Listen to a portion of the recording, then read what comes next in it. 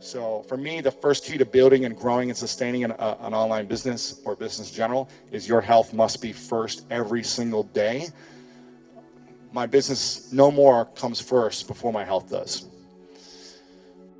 What I'm saying is energy. And the fitness allows me energy to deliver results in my business, in my relationships, in all aspects of having a clear vision, having a clear why, having passion, all the things you guys were talking about. Without energy, without fitness, without nutrition, without emotional health, mental health, a lot of this stuff is really hard to execute on a high level and sustain for many years. We may be able to do something for a few years, but if we are not focusing on health first, I believe at some point something is going to crash. So for me, the first key is health.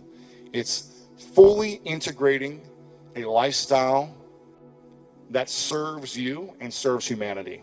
And we can't do that if we're not taking care of our health first. There's just no way we can do that if our emotional health, if we're constantly stressed, anxious, fearful, resentment, angry, not forgiving. All those things hold us back energetically from living our dreams fully and having the passion and the energy to make a massive impact. The next key is Dan Martell, who's a brilliant at this, said it well. It's brand. Brand. What I mean by that is uniqueness. How unique and different is your brand than everyone else's? So for me, I've always tried to be different than everyone else in my quote unquote industry, space, whatever, people doing the similar things. And I realized that I was never going to be smarter than anyone in my industry. But what I could do is invest in myself and be unique and different in my approach to my brand. So I started investing heavily in design, heavily into video quality, heavily into audio quality. I started doing things that other people weren't doing. Before everyone in this auditorium had a podcast, I did it before everyone did it. Before people started doing video podcasts, I said, I'm going to invest in this money and do this. Before people were really investing a lot in their personal branding site, I was like, I'm going to put 40 grand into a design. And a lot of times it's a big risk. But for whatever reason, it always seems to pay out. And I remember saying, I'm going to build relationships for years with the press. I'm going to build relationships. I'm going to go to every event. I'm going to spend money. I'm going to show up to conferences like this. I'm going to build relationships and know all of the most influential people in my industry and all the most influential people in the press. And having quality design matters. Getting mainstream press, I hate to say it, doesn't really get much results in terms of business, but it matters in terms of building your uniqueness and your brand. The next key. So focusing on photography though, for me, it's key.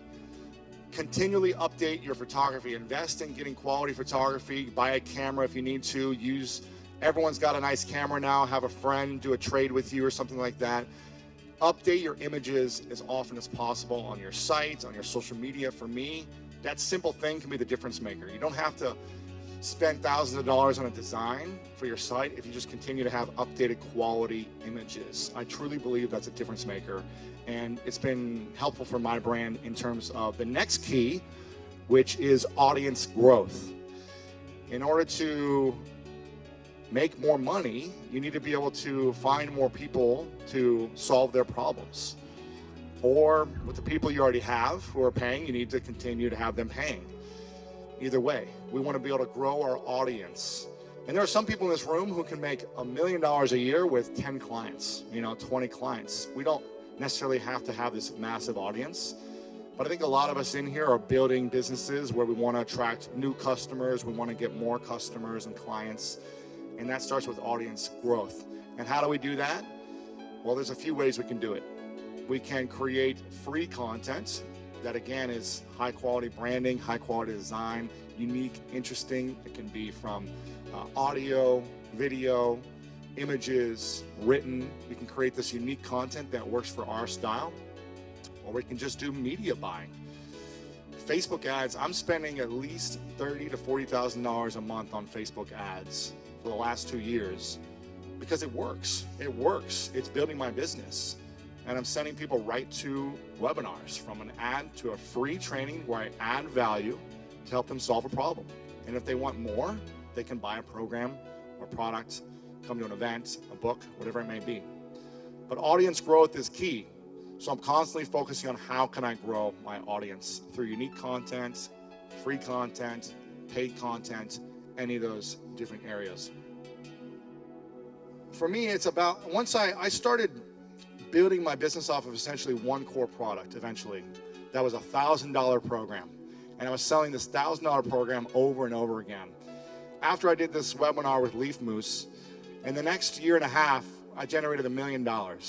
In the next year and a half. It was crazy how fast things started to click. Once I had a catalyst and saw something, I just said, I'm gonna repeat this every single day. I'm gonna be a bulldog and just do the same thing every single day. And over time, people were like, I would love to buy this, but I can't afford $1,000. And so I started saying, okay, well, let me figure out something that could be a little different, or a smaller price point, or a different offering. And so I built a back end, a suite of products. And even today, I'm constantly creating new products based on what people's biggest needs are. I shift my business all the time based on what people say they need. I just listen to them. What's your biggest challenge? What's the thing that I could serve you with? How can I support you? And they're like, this is what I need, and I go create it. The next thing is, for me, an extremely important thing, that no one can achieve great things on their own. It takes an amazing team to back you up, to back up your dream, your vision, your why. So for me, team has been everything. So for me, I'm constantly seeking the greatest coaches. You know, this is the athlete in me. I knew that I couldn't achieve my sports dream without great coaches. There's just no chance. It didn't matter how talented I was as an athlete, how hard I worked, all the reps, it didn't matter unless I had a great coach. And it showed based on results of those seasons when I had great coaches and when we didn't. So finding a great coach, I pay a lot of coaches. I pay a business coach, a health trainer, nutritionist coach. I'm paying a relationship coach when I'm emotionally a mess in my relationships. Whatever it is where I need support, feedback, I find help. I find feedback. I find coaching, and I seek it out, as opposed to just saying, well, I don't know what to do in my life right now, and I'm just gonna sit around and let it take over. I'm like, no, let's figure this out. Let's get better. Let's improve.